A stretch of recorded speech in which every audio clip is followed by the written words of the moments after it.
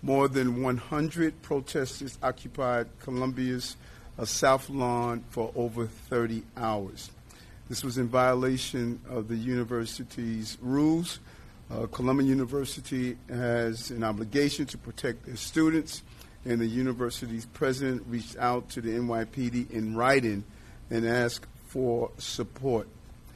After numerous warnings, campus security and the NYPD issued to the students and those who were occupying this space.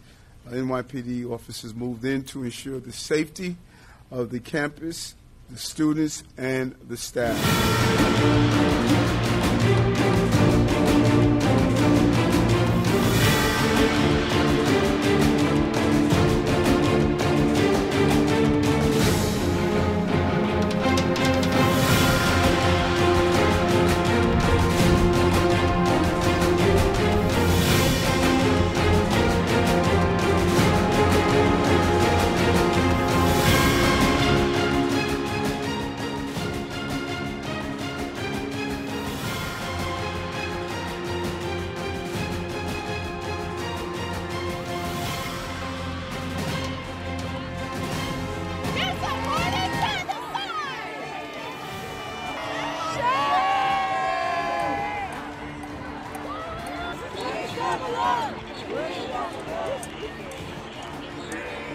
Made more than 108 arrests, and the NYPD ensured that there was no violence or injuries during the disturbance.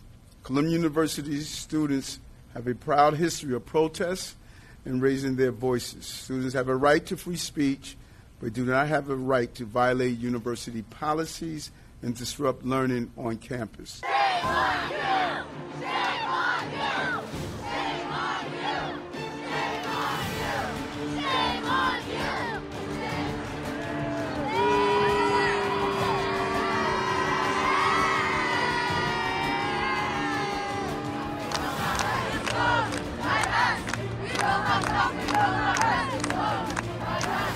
I condemn in the strongest possible terms anti-Semitism on college campuses.